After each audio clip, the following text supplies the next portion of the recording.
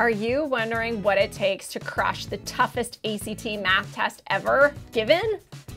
If so, in this video, I'm gonna go over a sampling of a few questions that were on what I think was probably one of the hardest ACT math tests that was ever given. This is from a test a couple of years ago. ACT doesn't release all of its tests. It releases, I think, 3 a year. So there's 3 release tests a year. This is one of the toughest. Before we get into this though, if you're prepping for the ACT and you want to totally crush this test, we have a whole course on the ACT. I scored perfectly on the exam myself. I've prepped a student to a perfect 36. We've had many students report back that they got 35s on the exam. And we've had people report score increases of anywhere from 2 points to 12 points. So check it out, SupertutorTV.com. If you're prepping for the SAT, we also have the best SAT prep course ever. You can check that out too. Also, we have a mailing list for free, no charge, SupertutorTV.com/subscribe. We'll keep you posted on everything that's awesome and exciting in our world. So a couple of years ago, I had a student who emailed me after he went to take his ACT. And this is a student, mind you, who on his practice tests was getting like 35s and 36s on the math. Like, we were not worried about the math at all.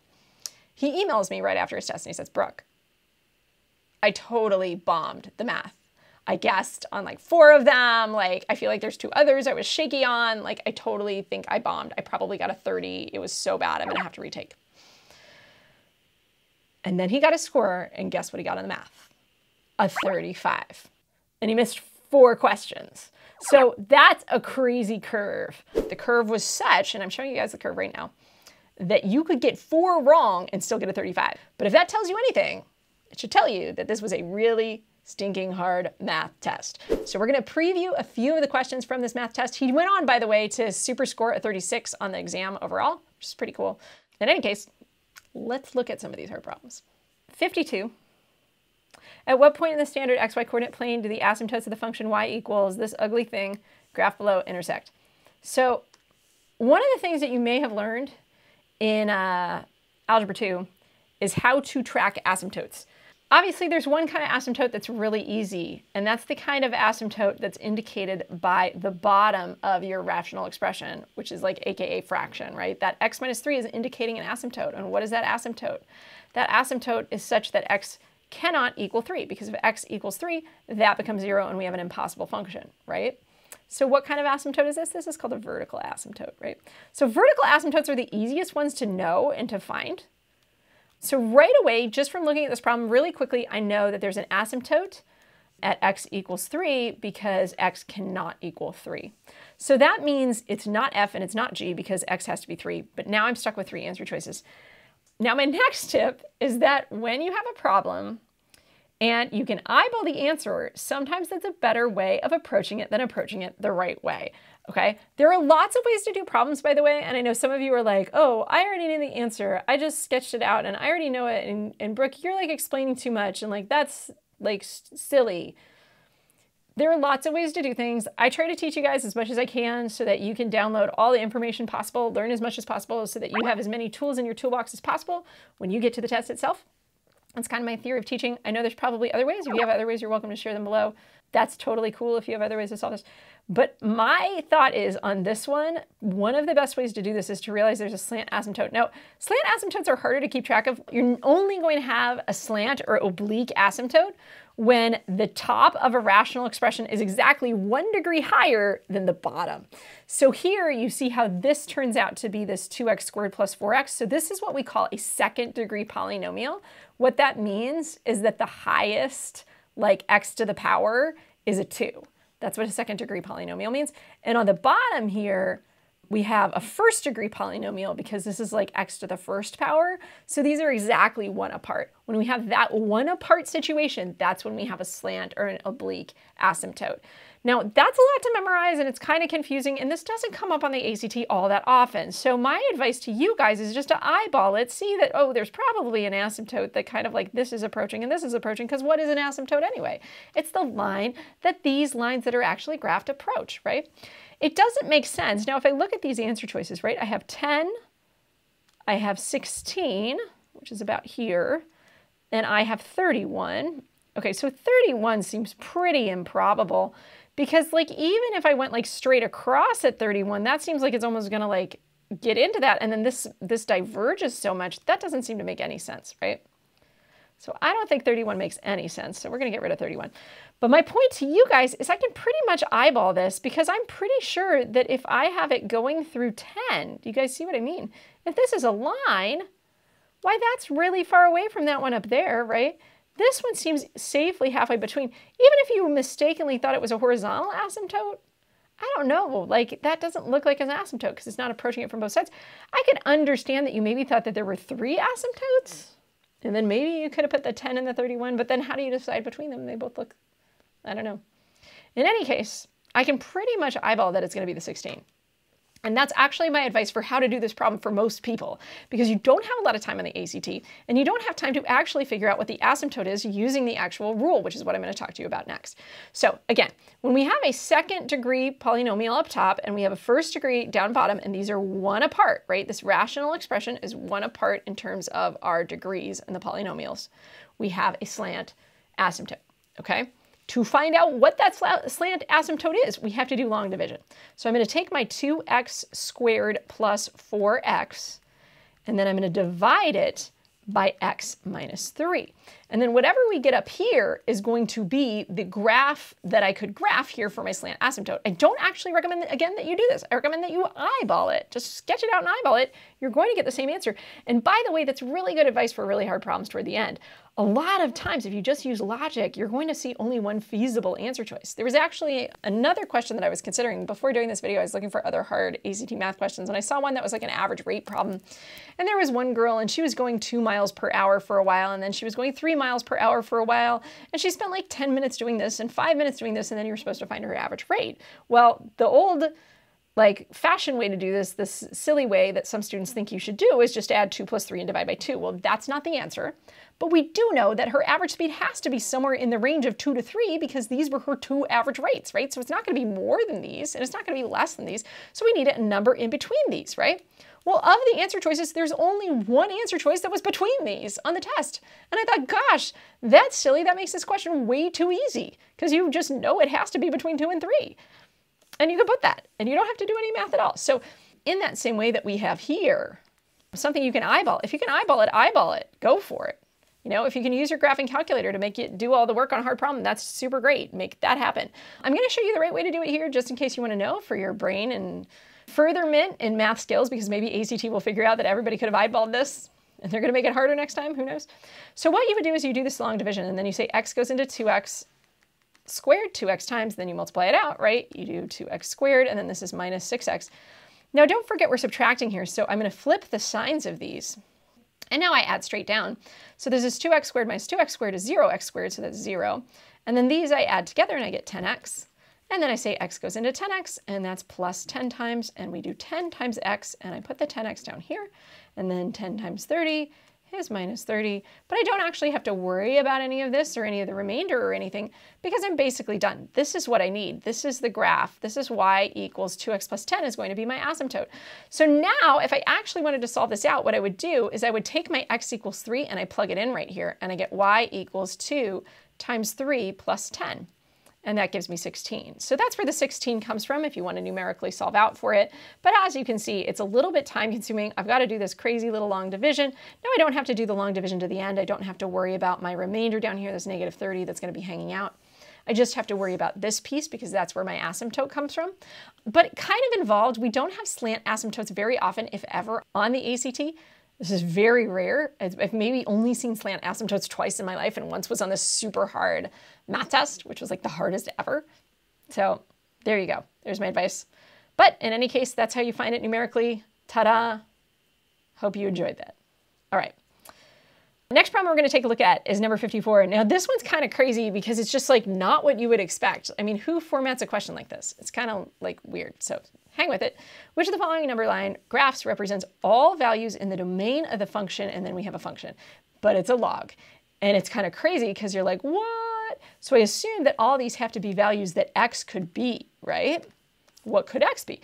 My favorite way to deal with logs whenever I have like a logic-based question, which is what I would say this is is to actually put it into regular exponent form. Again, there's other ways that you probably could do this, but this is how I think it's easiest to think about this. So what I'm going to do is I'm going to say 10 to the answer, right? I always like to think the exponent is the answer. Now I could also put just y here if you want. So 10 to the y is going to equal x squared minus 4x plus 3, right? So that's something I know. But here's something else I know. Whenever I have a positive integer to a power, I know what that can be, right? What the range of that function is, in part, because if I have a positive number to a power, that power could be 0, that would make it 1, right? That power could be fraction. If this power is a fraction, it's like taking the square root or something, so it makes it smaller, but it will never make it negative, right? So I know, and it will never make it 0. An exponent is essentially telling you to multiply stuff together. The only things that you can multiply together and get 0 from have to include 0 itself. So when I have some positive number to an exponential power, I know that result from this has to be positive and it can't even equal 0. So I know this has to be, if I have 0 over here, 10 to the y has to be greater than 0. So if this equals 10 to the y, then here's what I know about this. So compared to 0, right, I know this has to be greater than 0, okay? So then what I can do is kind of look over here and say, well, when is this thing greater than 0? Now, I have a couple of options. Option 1 is I could get out my graphing calculator and I could just graph y equals x squared minus 4x plus 3. Remember, you can always solve quadratics really fast by graphing it on your graphing calculator. And then I would say, I want to know all the times when this is greater than 0. And my guess is this is going to be a parabola, and I'm going to have sort of one of two situations. Either that parabola is going to dip down for a while, right? And the y value is going to be greater than 0, right? Here and here on the outsides. Or if it's an upside down parabola, it would be something like this, right? And it would be like this, and then this in between thing. Well, the only thing that looks like this could be dictated by a parabola would be j and k, right? This would be the outsides if it's an upward facing parabola and kind of dips below. And this would be a downward facing, or it would be all real numbers, right? Probably something like that. And so I realized it's got to be j or k, and k is the only one that makes sense because my coefficient of my x value is positive. That means it's a smiley face that faces upward, and that we learn in graph behavior. If you guys happen to be on my ACT course, I go over this stuff really extensively in graph behavior, this part of it. We also have a chapter on logs where I go over logs pretty extensively so that you can understand the relationship between all of this jazz to very quickly know that 10 to the something equals this, and also understand how domain and range play out in logarithmic function questions. In any case, here's some other ways that I could approach this, okay? If that was confusing for you, I'm going to give you guys some other outs. Another way we can look at this is by testing points. Remember, whenever you have line graphs here, if you get stuck on something and it feels really hard, you can always test a point. So what you might test here is you see how some of these have 1 and other ones don't. I think this one has 1, right? That's the only one that includes 1. So if 1 works, then F works. You guys get me? So that could be a really fast and easy thing to check. 1 squared, so I could use process of elimination, minus 4 plus 3, and that would equal 0. And I know if 10 to the something equals 0, what did I say? It has to be greater than 0. It can't equal 0 because I can't get 10 to the something equal to 0, right? I can say 10 to the 0 equals 1, but the only way to get 0 from a multiplication problem, which is essentially what an exponent problem is, would be to have a 0 in here somewhere. And I can't create a 0 in 10 to the something power. So this is not going to work. So F is out. But I also know that because this is sort of a hinge point here, right? Because I figured out that these equal 0 when I plug in 1. I know 1 is probably a hinge point, so I'm expecting there to be a circle at a 1 because I would think of that as sort of like a hinge point. So next up, what I probably would test would be maybe G and J. I could test 2 and see what happens when I plug in 2. So I could do 2 squared minus 8 plus 3. So that's 4 minus 8 is negative 4 plus 3 is negative 1. Oh, wait, you can't have 10 to the something power be a negative. That doesn't make any sense. So these ones that include 2, I know are out, and I can get rid of both of those. And then here I can just test 0. What happens when I plug in 0? Can I have 10 to the something equal 3? Sure. I can have 10 to something equal 3. That's possible, right? It's going to be fractional, yeah, because it's going to be smaller so that it breaks this down, right? This has to become smaller to become 3, but that's totally doable. So K makes sense, and then I pick K. So you can also do it that way by plucking points and using process of elimination. That's something that I really like to do whenever I have inequalities problems. So I like to say that this problem is kind of a nexus. What makes it so challenging is that it's an overlap of multiple different kinds of mathematics that have all coalesced into this single problem. And these are all, by the way, chapters and / videos that we have on our online course. So if you guys are on that course, you can go check out the related videos. It has logarithms, it has inequalities, it has quadratics and graph behavior. So all of that works into this problem. Lots to think about, a little bit of exponents and theory and exponents. So lots of different math types that have all converged, and that's what makes it a little bit challenging. But anyhow, not too bad, right? You can also do it that second way. In any case, whatever works for you works. And there's probably multiple other ways to do this too. You could probably even graph this in your graphing calculator. You could just get out your calculator, put in log, base 10, and this. You could do it that way too. So for those of you that are like, Brooke, I could just get out my graphing calculator and make my graphing calculator do it. Yeah, you probably could. Some people get confused when they're graphing logs with graphing calculators though, and occasionally it does create problems. So I always like to try to figure things out in a way that is logical as well and show you how to do it with a calculator, without a calculator.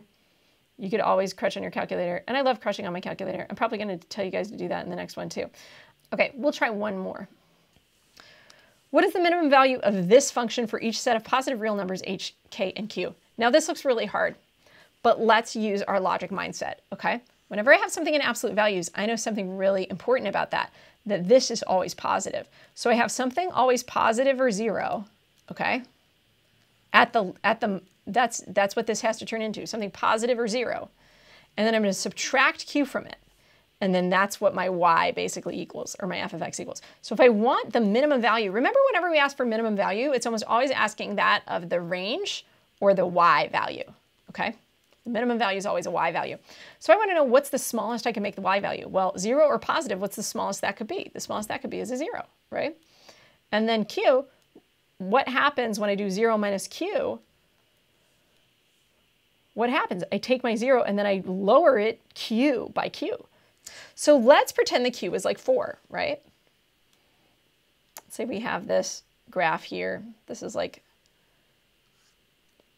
the graph of a parabola, and then it's absolute valued. So it looks something like that because that would be a parabola, and then it bounces up. So here, if I'm going to lower this by q, I'm going to take the lowest point here and I'm going to lower it by q, right? And then that's going to create a new lower value. And so if this is q, then in terms of my y value, that's the smallest y value, it's just negative q, right? And that's it. So this is actually a really simple question, but it's really confusing looking. But if you can really quickly figure out what's going on with those absolute value signs, you can do this pretty efficiently and it's not so bad. Could you do this in a graphing calculator? Sure. You could literally just make up a value for h and for k and for q and then get out your calculator. The ABS function, by the way, is in your math. If you have a TI 84 series, which is my favorite calculator to use in this test, you can find it in the math menu. You can find ABS, it's usually all caps, ABS, and that creates an absolute value, so you can use that when you graph. And you can try to graph this, and you can make up numbers for this, and then see what happens minimum value-wise. And I think you will find what it is. But that would be a more time-consuming way to do it. So it's good to figure out the ways. So those of you that were critics that told me up here, Brooke, you could just enter in your graphing calculator, it'd be so fast. What I say to you is on this one, you can't just enter in your graphing calculator, and doing so is actually slower. So it's good to know both ways to do it. My best plan of attack on the math section is to have as many ways as possible and then try to, with yourself, figure out which one you understand well enough and confidently enough to do quickly. And feel free to make shortcuts. Feel free to just jump the gun and estimate it, eyeball it when it's appropriate. Look at your answer choices, right? Be smart, work backwards, do all that good stuff. And hopefully you guys can hack this test. I hope you enjoyed this video. If so, please give it a thumbs up. Subscribe to our channel if you haven't already. We have lots more videos here on SupertutorTV.com. You can also find us on Facebook, find us on Twitter, find us on Instagram, and stay plugged in. I hope you crush the ACT. Let us know how you do, and we'll see you soon. Bye-bye.